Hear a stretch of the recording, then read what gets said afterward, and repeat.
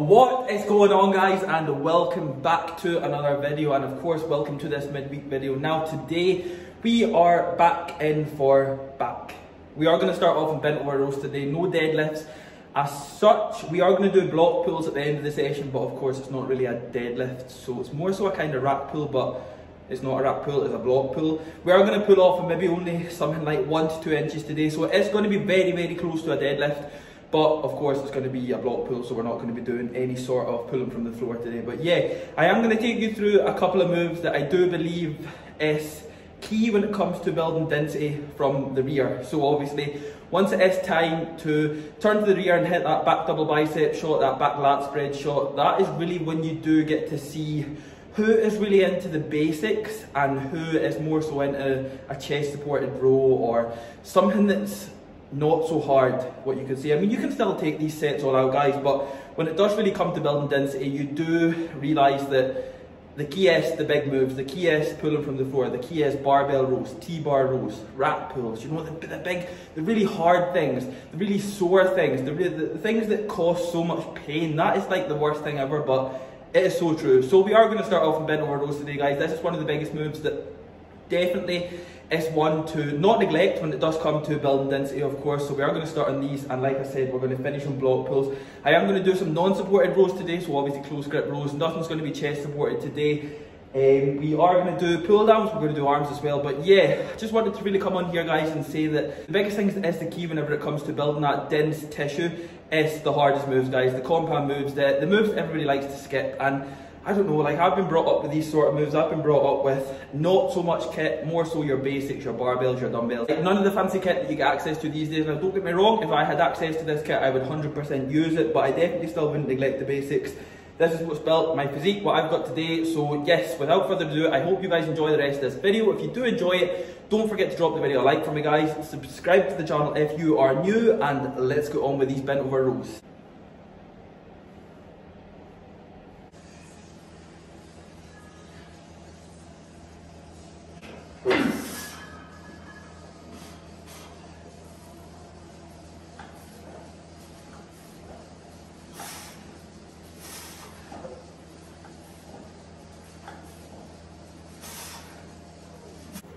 Right, guys, so just while I'm on the subject of bent over rows, what I want you to do as well is I want you to try your hardest to stay beltless on a move like this. Maybe not when it comes to pulling from the floor. Like, I would definitely recommend doing it beltless as well, but at the same time, I have no problem with using a belt. It's just the main aim, obviously, with us being bodybuilders, is we are looking to pretty much apply the most pressure on the erectors when we are pulling from the floor. That's where the dense tissue is. That's where we are wanting to absolutely destroy the most. So if you can stay beltless for the majority of your sets, maybe even for a back off set, if you need to stick the belt on for that set, then fair enough, but try your hardest just the most, especially on a bent over row. Try to stay beltless as much as possible, and then if you do start to fatigue that bit much and you feel maybe I might need a belt on for this set, that is totally fine. But I would definitely recommend for the majority of your sets to apply the most pressure on the erectors, which is what we are wanting. Then I would definitely recommend to stay beltless.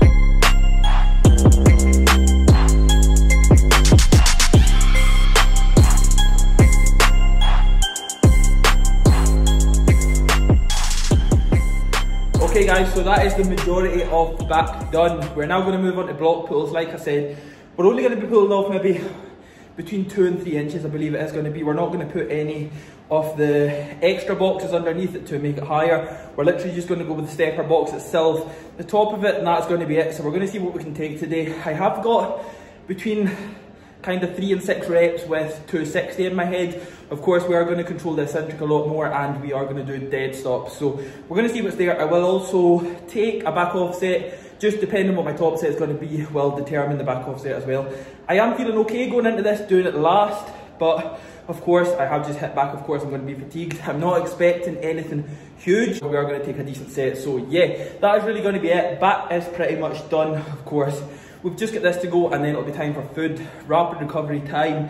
Again, guys, throughout prep, it goes in post-workout every single day, and off-season post-workout every single day. So nothing really does change, just a little bit of variety in my food, and that's really it. But like I said, this is going to be quite a random vlog because I didn't really have anything planned for this midweek video, so I'm just going to kind of go with it, film a day, whatever happens. You also need to wash the car because it is in an absolute state, as you would have seen, but I don't want to ramble any more than now. My head is in the game for these block pulls, so yeah, let's just get on with them. Oh, okay, come on, Ken, come on.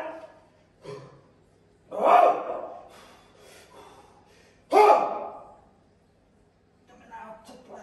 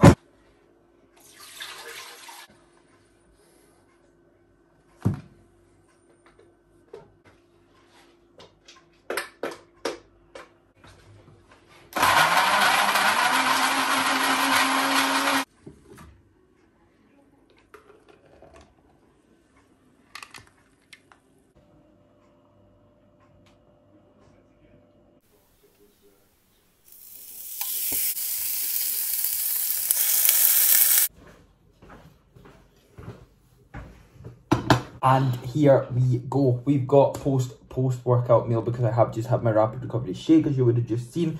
We are going in with a big fat steak. We are also going in with 100 grams of uncooked rice. Quite a lot, so remember it is uncooked. And we've also got broccoli. We are going to stick some of this honey barbecue over the steak, the rice, to give it a little bit more flavour. Mainly the rice because it is just plain basmati rice. We are also going to put some Himalayan salt on it because if you are a bodybuilder and you don't put Himalayan salt on 99% of your meals, or even a bodybuilder, we also have some water. But calories and macros for this meal will be on the screen right about now. I am going to get tucked into this because I'm starving, but yeah, this is just going to be my post-workout meal today. So usually what I have been doing is I've been rotating between sweet potato and white potato with my steak. So I'm literally just going with basmati rice tonight because the night before I've had white potato and sweet potato. Just literally been going between the three just to kind of keep a bit of variety in. So yeah, most of my other meals sweet potato, of course. Not going to show you guys like a full day of eating today, just like the kind of odd meals. Like I said, it's going to be quite a random vlog. Was a successful session today, no complaints taken. We did take 260 for 6 in my top set for block pulls and 220 for 8 in my back off. Again, for the end of the session, I'm going to take that, but before this does get cold and goes all disgusting, I'm going to get tucked into it. So yeah, salt on this first. Always makes a mess, that. Might as well just ruin the whole meal.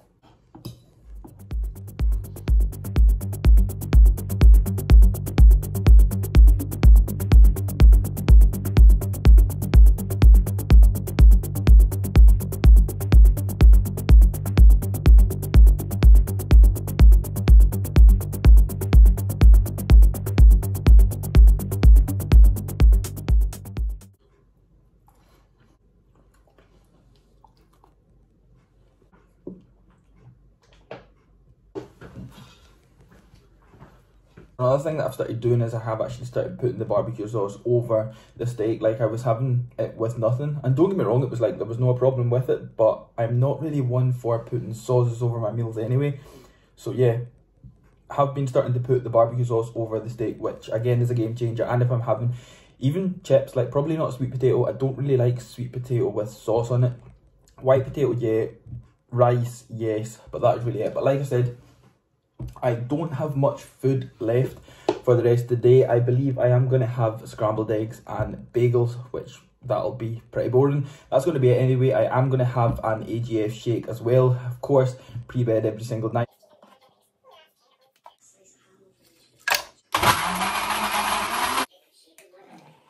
It's the same, and my basic drink from HR Labs. That's going to be it, guys. I am probably just going to wrap this video up right here.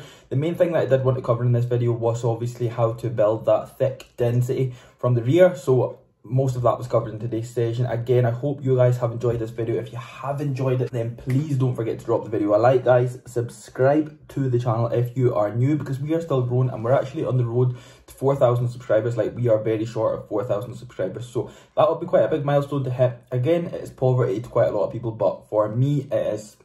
We're growing, guys. We are growing. That's the biggest thing. So don't forget to smash that subscribe button if you are new about here, and I will just see you guys in the next video.